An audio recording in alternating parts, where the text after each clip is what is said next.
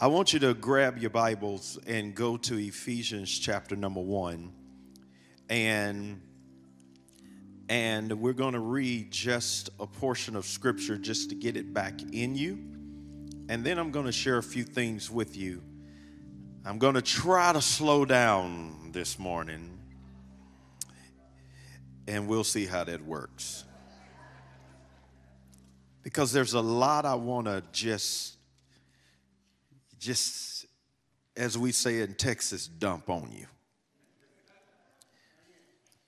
Now, Ephesians 1, we talked about last night how this is Paul's letter to the church at Ephesus after it has been birthed, and he wants them to go on to deeper revelation in the knowledge of God.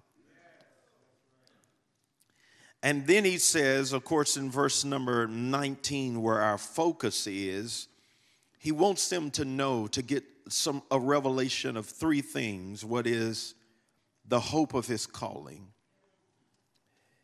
And what are the riches of the glory of his inheritance in the saints? And what is the exceeding greatness of his power toward us? Not just, he doesn't want us to just get a revelation of God's exceeding greatness of his power. But rather, he says, I want you to take it a step further.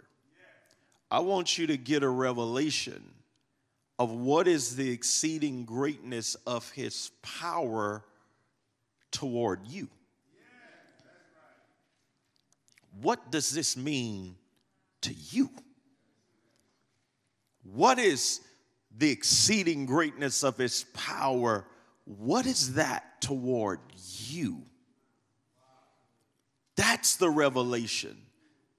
Not that he has it, but how is that significant for you? And then he begins to tell us why it's significant.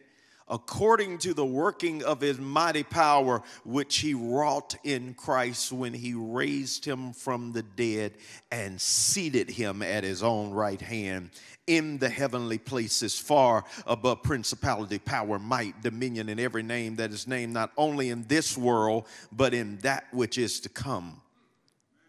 And then chapter number 2, verse number 6 says, and he raised us up together and made us sit together in heavenly places. Now we know why he said that you may know what is the exceeding greatness of his power toward us, according to the working of the mighty power which raised him from the dead and seated him at his own right hand. Why? Because he raised us up together. So we're going to talk about the ascension dimension, part 2. And maybe we'll get to the ascension in the next service. But this morning, I want to take you into something. You know, in Matthew chapter number 11, John the Baptist has come on the scene preaching a message no one had ever heard before. He comes on the scene out of the wilderness, eating locusts and wild honey. And he's out there screaming to the top of his voice. The anointing of God is so prominent on him that what he's preaching in the wilderness, they have to come out of the cities to come hear what he's talking about. And he's shouting, repent, repent, for the kingdom of heaven is at hand. That word repent means to change the way you think. Repentance is not confession. They're two different things. Confession of your sins is when you admit to a wrong or an error. You're confessing that. That's saying, Father, I missed it and I just come before you. You saw it. You know what I did. That's confession. Repentance is a change of thinking. It is literally to be thinking this way and turn around and think that way. It means a redirection of your thought, almost like a 180. It's just a total opposite direction. And John comes on the scene and he says, everybody, you're going to have to start thinking this way. For the kingdom is here. Woo. He says a brand new revelation, a brand new manifestation of heaven is coming. And he's saying, I'm trying to prepare your mind because heaven is coming. He said, you're going to have to change the way you've been thinking because there is a kingdom from heaven that is coming. And then Jesus shows up on the scene and says, I'm it. And then Jesus began to preach. The first words out of his mouth, after he comes out of the Jordan, comes through the wilderness, the first words out of his mouth are repent, for the kingdom of heaven is at hand. Oh my God.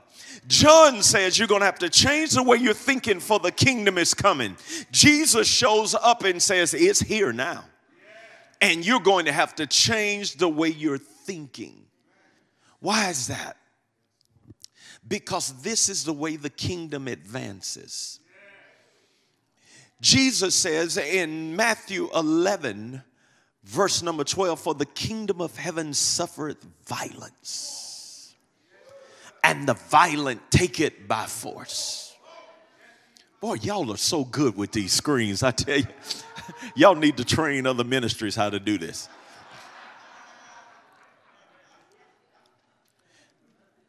Now, that's a little obscure when you read it that way. If you read it in other translations, it gives you a better understanding of what it is saying. It is saying from the days of John the Baptist, from the moment John showed up, the kingdom of heaven has been advancing. Okay. It means that John showed up with a revelation that the kingdom is coming. And at that moment, the kingdom began to push its way into the earth realm. And then the Bible says, and the violent seized it. Why am I saying that this morning? Because that's the way the kingdom advances. Whenever God gets ready to advance the kingdom, he sends a revelation. And then people have to press into it. And I believe I was sent here to echo with Peter and Tricia the kingdom revelation and the kingdom word that God is trying to bring the church into. Because I can tell you prophetically where we're headed. We are headed into sonship. That's where the body of Christ is going. God has been growing us and growing us and growing us and growing us. And the end time message and manifestation will be that of sonship.